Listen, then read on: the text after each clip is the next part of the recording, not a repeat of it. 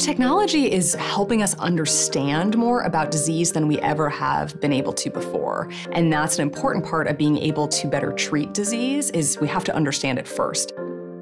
We are seeing patients that really want to get involved into this collaboration just because they want to support research. They want to learn about their disease. They want to help to find new treatments.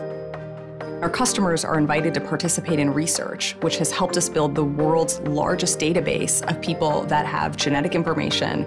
It's huge. Because we live in the era of connected technologies, healthcare is going to change. As we develop drugs, we need to develop the new tools that will help assess the disease earlier. Akili Interactive is trying to make a new type of medical product that combines medical devices with the entertainment quality of consumer-grade electronics. There's really a need for new types of therapies and new types of assessments, but when you can have something that's actually fun, it allows for something that can be a bit more broad and all-encompassing. Akili is an example of what we can do to get closer to the subject, to the patient in their life, because we don't need a physician or a nurse to actually have access to how the patient feels. If we do not collaborate, it will not happen. I think it's limitless what we can accomplish together.